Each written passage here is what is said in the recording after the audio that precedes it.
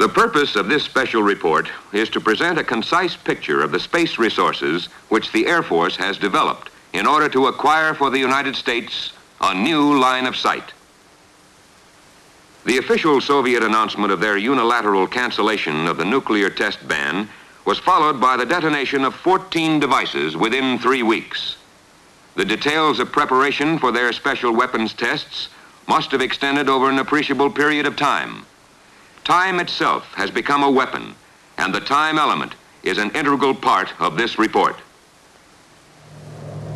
It has been just a little more than 7 years since the Air Force initiated its accelerated ballistic missile program, which today is providing the nation's booster springboard into space. The success of the basic hardware of deterrence and space makes good copy.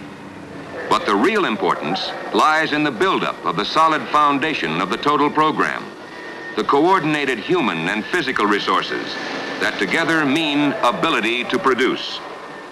In the interest of national security over the full range of the aerospace environment, that ability to produce has been steadily advancing since 1954, when, for technological guidance and advice, the Air Force called upon its Scientific Advisory Board. And they responded. Men like von Neumann, von Karman, Kistiakowsky, Millikan, Draper, Ramo, and Teller, Kaplan, Getting, Stever, and all the others.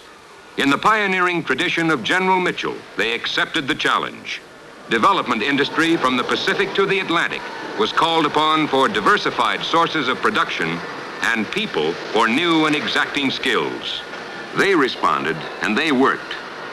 Advanced new concepts have applied and proved out new disciplines of management, with all phases moving forward together at the same time.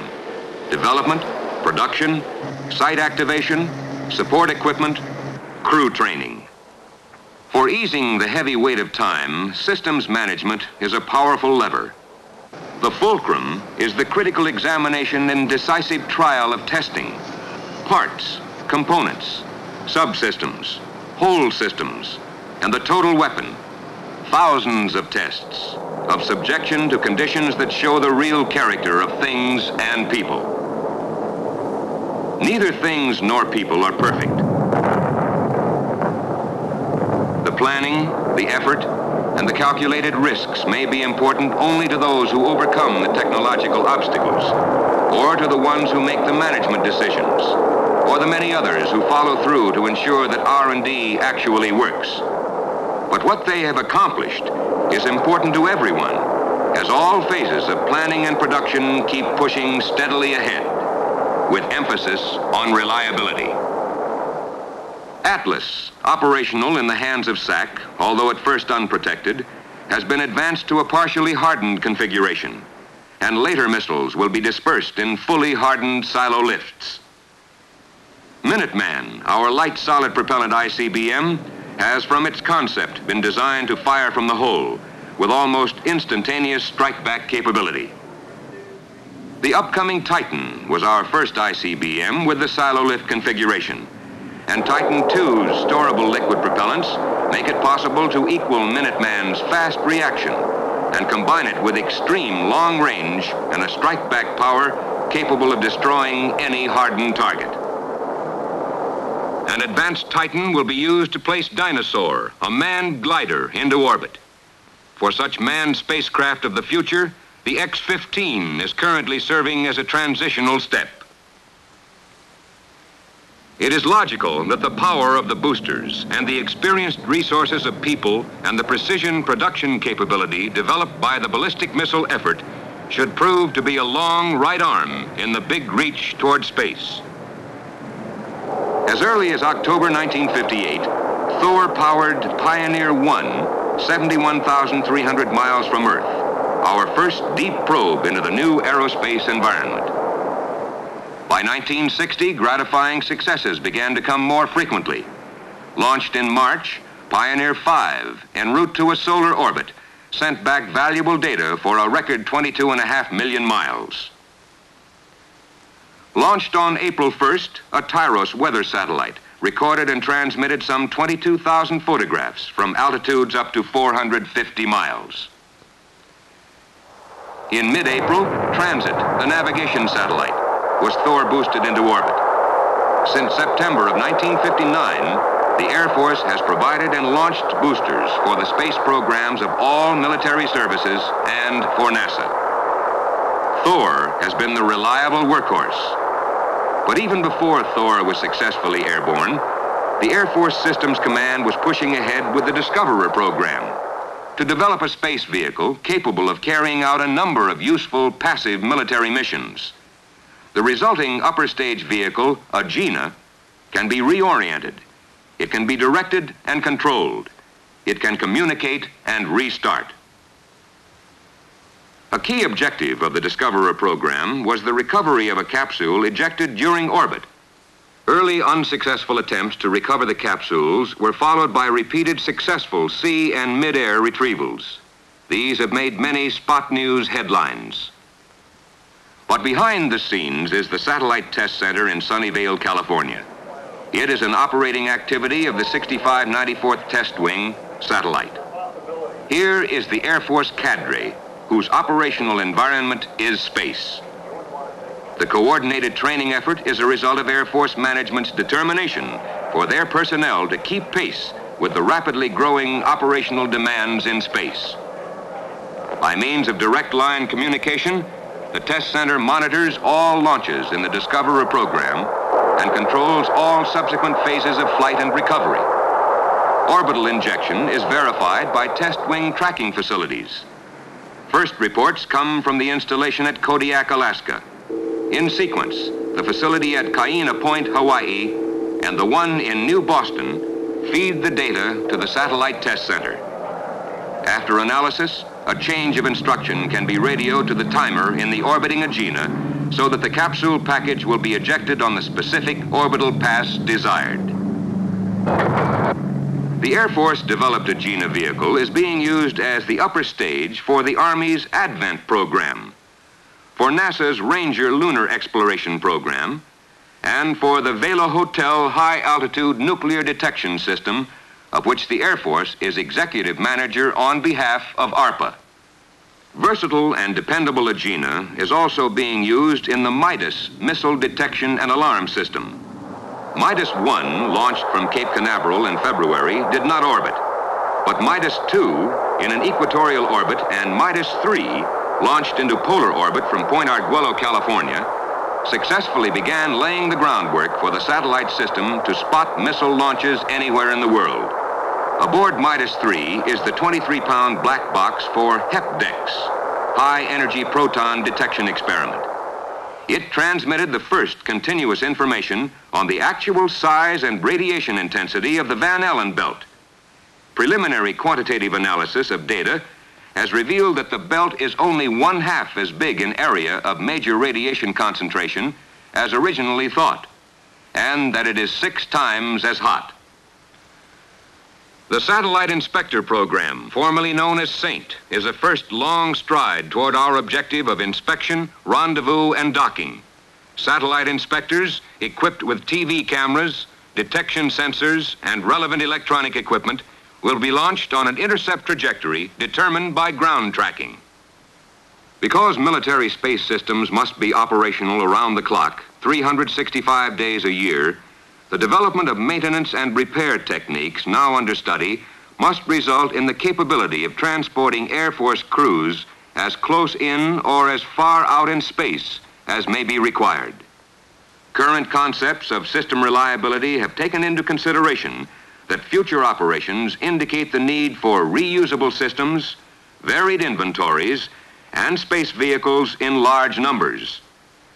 From the standpoint of economics, a continuous and expanding operations in space demand a decisive reduction in cost of boost. The current Blue Scout's solid propellant stages can be stacked in tailor-made combinations for boosting payloads from 25 to 1,000 pounds to altitudes of from 200 to 50,000 miles.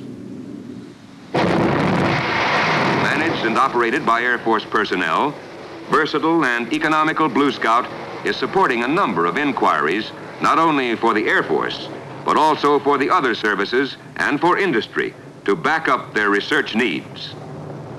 For greater ranges and multi-ton payloads, solid segmented rocket motors 100 inches in diameter and capable of 1/2 million pounds of thrust are under development.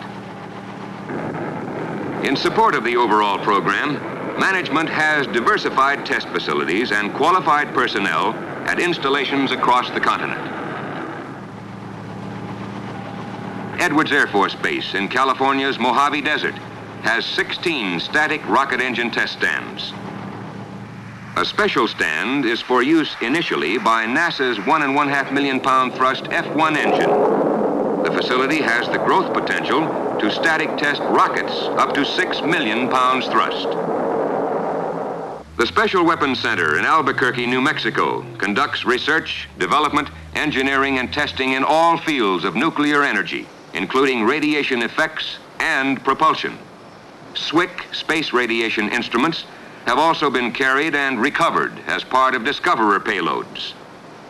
South of Albuquerque, at Alamogordo, on the Missile Development Center's 35,000-foot sled test track, missile components and subsystems can be subjected to acceleration up to 40 Gs, to deceleration and vibration forces encountered during flight. Across the continent, in Tennessee, at the Arnold Center, many specialized high-altitude chambers test components for every major ballistic missile and space vehicle in a simulated space environment. The rocket test cells can handle full-size engines of up to 200,000 pounds thrust at simulated altitudes up to 300,000 feet.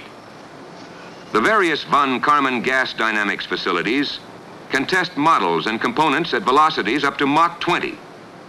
In support of the Mercury program, models of the capsule are tested under simulated reentry conditions. Up the East Coast from Arnold Center, in Bedford, Massachusetts, the emphasis is on communication. Experience has already verified that electronic systems form our lifelines to space. Here, SpaceTrack was developed to gather data on satellites. Now, capable of monitoring about 50 objects in space at the same time, it is an interim air defense facility until NORAD achieves a complete operational capability at Colorado Springs. From worldwide sources of data, SpaceTrack records and plots the course of all in-space man-made objects. As of midsummer, 28 American satellites and 1 Soviet satellite were in orbit. Significantly, 12 American satellites were continuing to transmit valuable data. No Soviet satellites were transmitting. The Rome, New York facility has responsibility for development and test of ground-based electronics equipment and components for global communications, air defense, air navigation, and traffic control, as well as support of the intelligence community. An item of interest is the translating machine, which uses computer technology to translate Russian language documents. And a few hundred miles west, at Wright-Patterson in Dayton, Ohio, are headquarters for a vigorous concerted effort devoted to the research, evaluation, and analysis of foreign technologies with particular emphasis on space capabilities. Also here at Wright-Patterson, the Air Force has the nation's outstanding facility for investigation of all types of phenomena related to manned space efforts. Air Force aeromedical programs date all the way back to 1918. Today, continuing research ranges from tests of physiological reaction under high forces of acceleration to final development of full pressure suits for aerospace vehicles and the complex psychological factors of weightlessness. Information on the effects of long-term weightlessness is one of the objectives of the Bioastronautics Orbital Space Program, which is designed for obtaining further information of deep space radiation and life support and environmental control systems. The bioastronautic effort is vital in achieving the system reliability we must achieve to ensure the protection of human life through departure and return. Our human resources are, as they have always been, our most important resources. It is true that the scientific disciplines must have facilities to create products of the mind, and that these in turn must be developed into practical hardware, which requires industrial facilities across a continent. These have been planned and funded and built in a cooperative effort with private industry. The scope and magnitude of these diversified resources can be seen and photographed. Human resources can also be seen, but you can't take pictures to show the knowledge, experience, or thought processes of 10,000 scientists and engineers in the Air Force family. And yet, that is their prime function, thinking and working and probing in many areas. For example, a fuel cell, which uses methyl alcohol and sodium hydroxide solution as fuel, and a hydrogen peroxide oxidizer. Plasma propulsion studies, linear pinch equipment to study magnetohydrodynamic turbulence. Ruby lasers for pinpointing such targets as satellites and for mapping planets in far greater detail than has ever been possible. There are many more, and after only 7 years of concentrated effort, the vehicles we build today are perhaps even smaller in relative size than the Santa Maria in which Columbus started his voyage to a new world. It is also true that physical size is not in itself a criterion of technological progress. But the rapid simultaneous advances of many technologies in many parts of the world have changed our traditional concept of time as an almost limitless resource to a very limited resource. But we do have expandable resources of experienced people to do the work and the requisite facilities where the work must be done. The requirements in space for the capabilities of reconnaissance, inspection, rendezvous, and docking are logical and necessary military requirements in the interest of national security. In the short 7-year period, the Air Force has achieved good progress in planning, funding, and building the physical resources.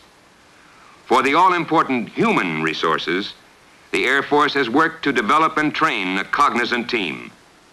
We have the tools. The objectives in space must be clear and well-defined. They must be met within our limited resources of time.